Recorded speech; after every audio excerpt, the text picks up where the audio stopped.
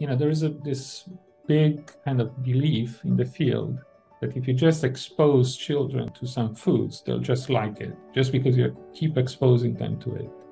And I think we show that this is not necessarily true. If some people are genetically predisposed to not like broccoli, you won't be able to get them to eat it unless you understand why they don't like broccoli. Why is broccoli not good for them?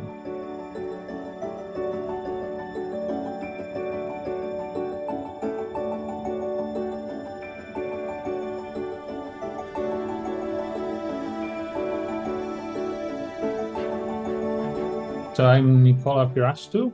I'm a statistical geneticist, so I study human genetics. Human nutrition is one of the most important determinants of human health.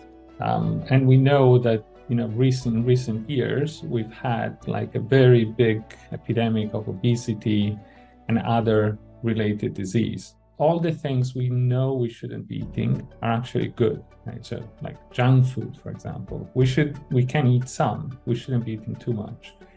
So the question we ask is, why do people find these foods so good? Is there something, within our biology, which is making us, find this so good that, we cannot stop eating them? To do this, we thought to look in genetics, and we thought, are there some genetic variants who predispose us to eat, some people to eat some foods and some people to eat others?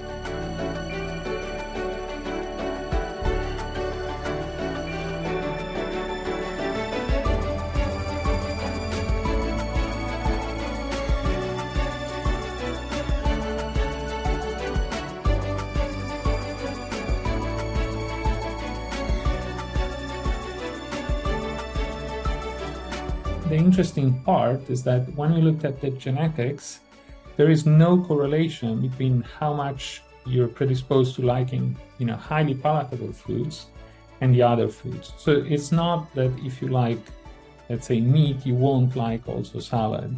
It's not a dichotomy.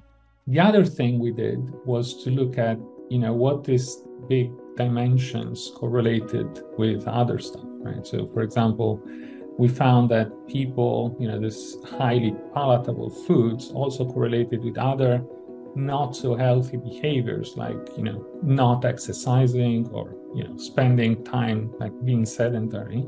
So you could imagine, once we understand the biology and the processes, we could start thinking of changing the preparation of the foods, for example, or finding, stratifying the people in groups and then deciding, and maybe devising some products specific for that group of people. We could also devise for, the most extreme cases of obesity, for example, drugs which would, change their food preferences.